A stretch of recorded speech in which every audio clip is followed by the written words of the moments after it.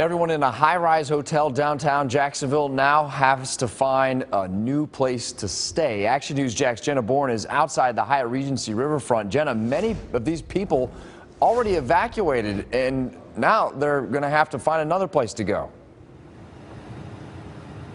I could hear toddlers crying and cats meowing out here at the entrance of this hotel as these people got ready to hit the road. In the past hour, the number of people leaving has really dropped off, and that makes sense because these people are facing a lot of traffic once they hit the road. If you walk with me over here, you can see just how close this hotel is to the river.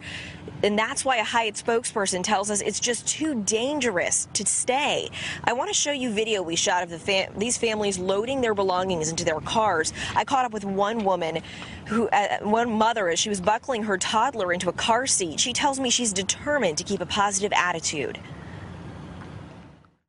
Lives that matter, it's not stuff, and where we're at. And of course, an evacuation is, inconvenient, but what are you going to do? Just got to get safe, that's all. Keep in mind, this hotel has 951 guest rooms. I'm still waiting to hear back about whether all of those rooms were booked, but we know that many hotels in our area are completely full. Reporting live downtown, Jenna Bourne, CBS 47 Fox 30, Action News Jax.